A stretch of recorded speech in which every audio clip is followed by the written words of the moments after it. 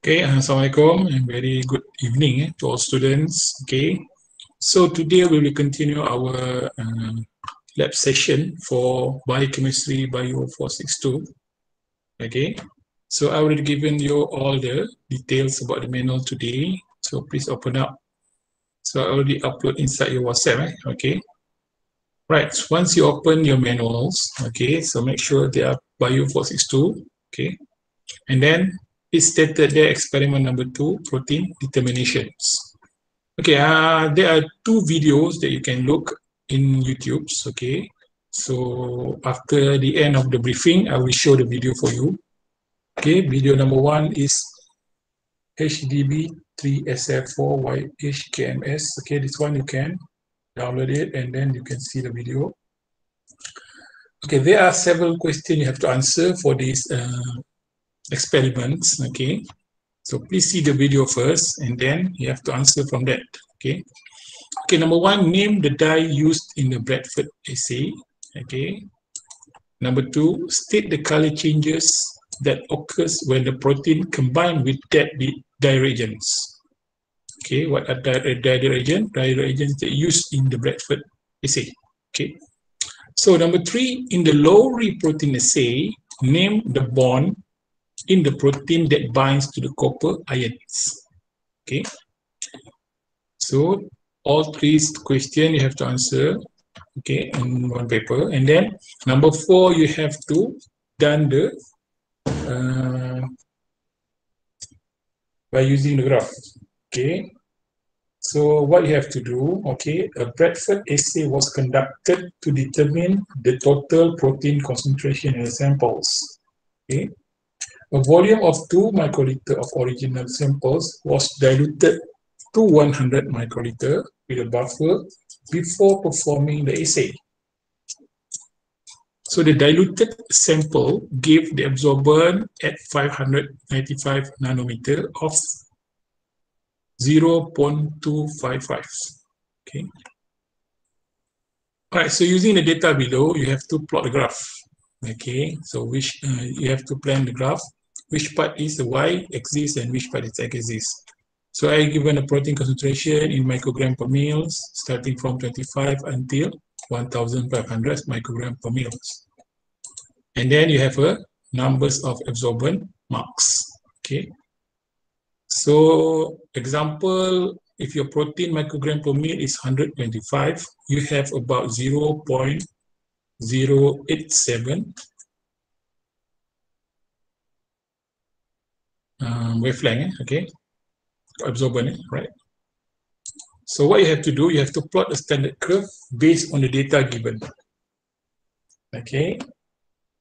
The B, you have to determine the concentration of the protein, okay, in the diluted samples. Okay. Last one, calculate the total protein concentration in the original samples. Okay. So that's all you have to do for your biochemistry lab number 2 here today. So in other words, experiment for protein determinations. You can find all the answer when you see these two types of video, right? So is there any question before I show you the video? No, sir. Okay. So I will show you the video and then you can see it and try to find the answer, right? So, but after finish that, you have to upload it inside our Google Classroom. Saya dah bagi link tu. So this will be your second task. Okay.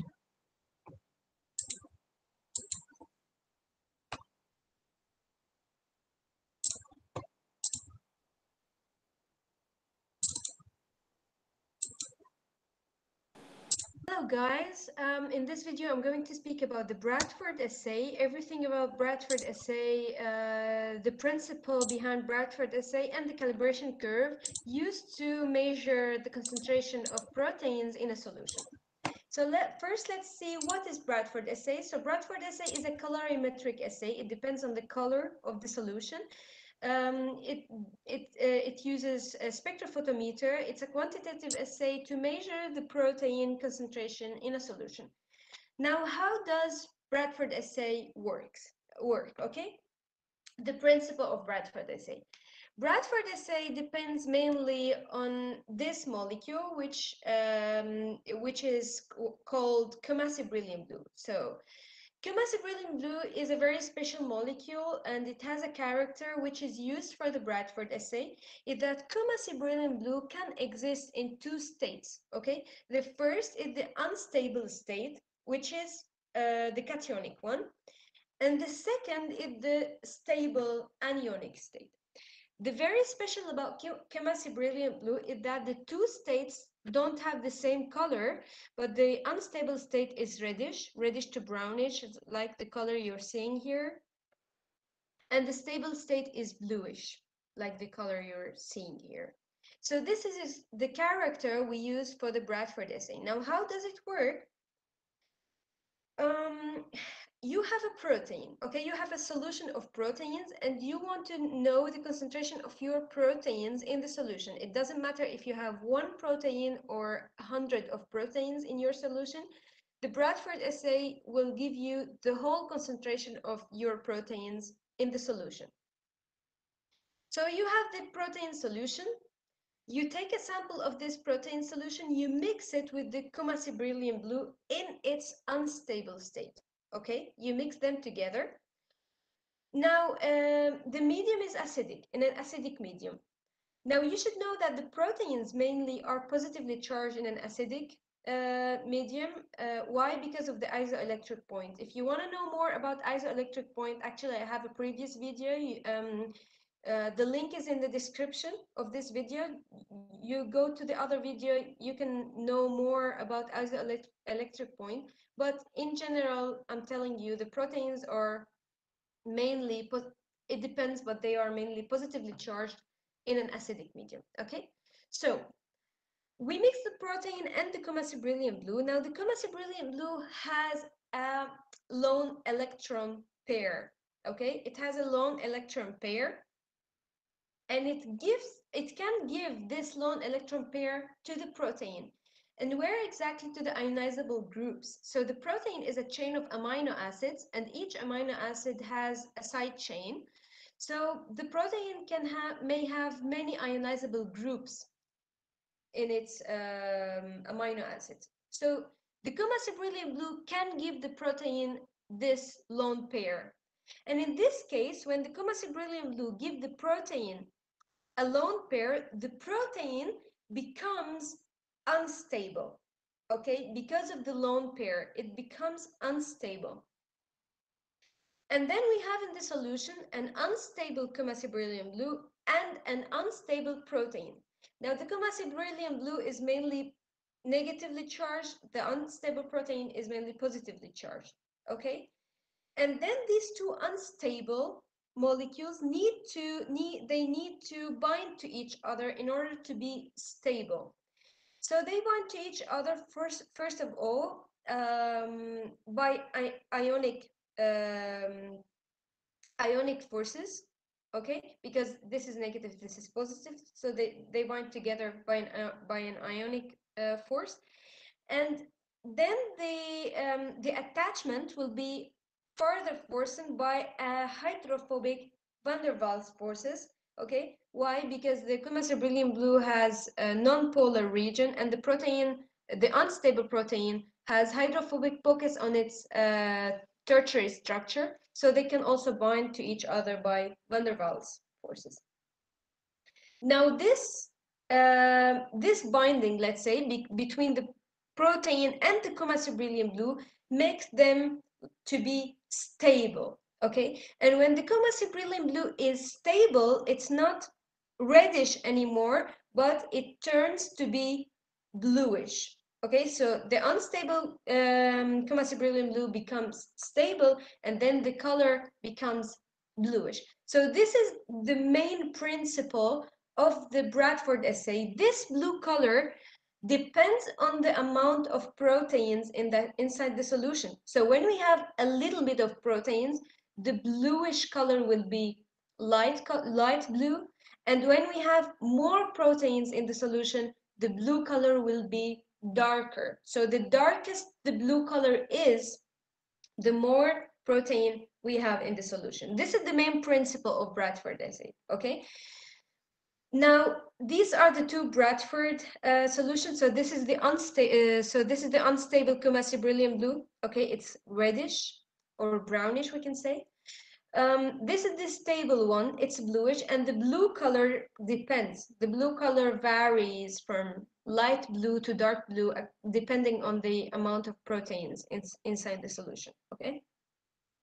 Now this one, the reddish, the unstable Kumasi beryllium blue, absorbs light at 465 nanometers, okay? But this one absorbs light at 595 nanometers. And then we can say that the main principle of Bradford assay is this. So the more the solution absorbs light at 595, so the more this solution can absorb light at 595, it means that the more bluish color there is in the solution, and which means we have more protein. The higher is the protein solution in the higher is the protein concentration in the solution. Okay, this is the main principle. Okay, it depends on the blue color, and so it depends on the absorption on 595. Okay, now how can we measure the concentration of the protein in the solution? To measure the concentration of the protein in the solution, we need a calibration curve. And how to make the calibration curve? Okay, we take a protein, another protein of a known concentration. Mainly we use BSA. So BSA is a protein used to make the calibration curve. Calibration curve, some people call it the standard curve, okay? So to make the standard curve or the calibration curve, we use BSA, bovine serum albumin. We take a BSA solution of a known concentration. Let's say we have like 2 nanogram per microliter, okay? And we produce several concentrations or several dilutions of this in Kumasi beryllium blue. What we get is this. So let's say this is Kumasi beryllium. This is only Kumasi beryllium blue without any proteins. Here, let's say we add 1 microliter of this solution. We add 2 microliter, 3 microliter, 4 microliter, and then we will have like serial dilutions of the BSA protein, like 2 nanogram per milliliter, 4, 6, 8. We can produce more. We can make 10, 12, okay? We can make it as much as we want. We can make 1 nanogram per milliliter, 3 nanogram per milliliter. We are free to make as much dilutions as we want. So if you look at the color here, so when the Kumasi beryllium blue is alone, it's like reddish. 2 nanogram is not so obvious, the bluish color is not so obvious. Then 4 nanogram, it becomes more and more bluish. Okay, now we take these cuvettes and we measure the absorption of these solutions in a spectrophotometer on 595, because we want to see how much bluish color we have in the solutions. Okay, we use the Kumasi beryllium blue as a blank in the spectrophotometer, and then we measure the absorption of the other solutions.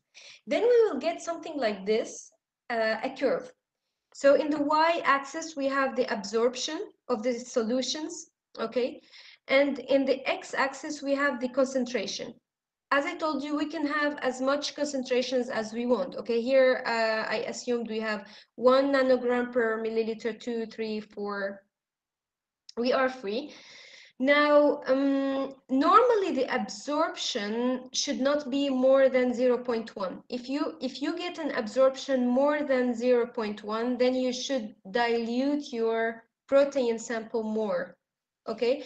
Because more, when the absorption is higher than 0.1, it will not be very precise. So better to have absorption less than 0.1.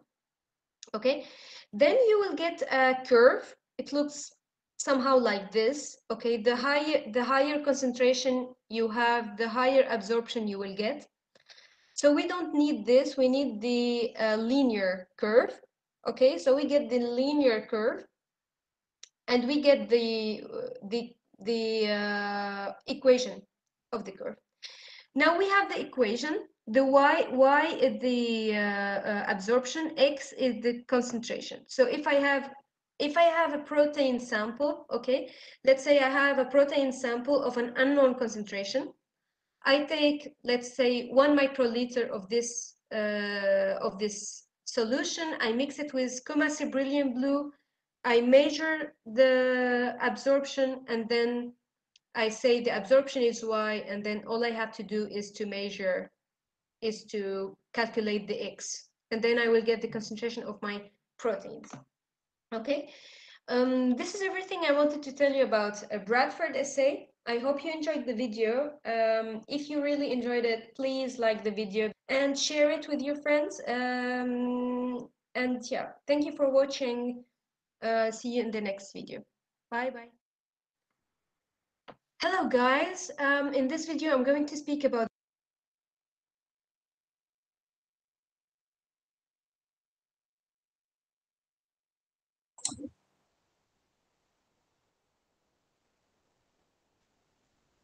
Alright, students, this is the process of Bradford assay. So how you done the calibration curves from that, okay? So there will be another videos that you can see on your manuals. So that video explain about all the Lorry assay method all about. So I give you as a assignment for you to do the answering question. Okay, is there any question before I leave it you for 3 hours to do the works? Ada soalan tak? Is there any question? No, sir.